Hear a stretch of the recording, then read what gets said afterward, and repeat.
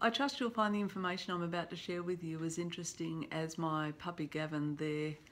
I know he's cute, but this will be very informative for you as well. Last week at our IPA Burwood discussion group, we had 3 representatives from the Inspector General of Taxation's office there.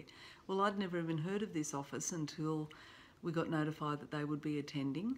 So I found it very interesting to find out how they have been set up to act on our behalf if we have any complaints with the ATO or the Tax Practitioners Board as practitioners ourselves or on behalf of our clients. So the things that they can look into for us and that we can make complaints about come under administrative services, and that can include the timeliness of correspondence from these 2 bodies, the ATO and the Tax Practitioners Board. It could be the way that we've been dealt with, whether we have been dealt with in a fair and transparent manner.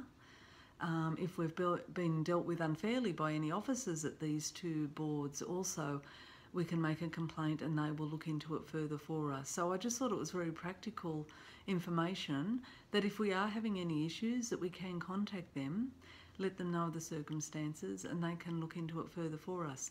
They've also been set up as go-betweens between the government and these bodies as well. So they do reviews, and at the moment they're looking at reviews on the long time that it's taking for some refunds to be given back to business owners from the ATO, and technology, looking at the ATO website, how it is of benefit to us and how it can improve. So they're quite busy in these areas as well. So I just want to make you aware of this. If you're not aware of this body, that you can contact them through their website. There's a form you can fill out, and if you have any complaints, then they'd be more than happy to act on your behalf with the ATO and the Tax Practitioners Board.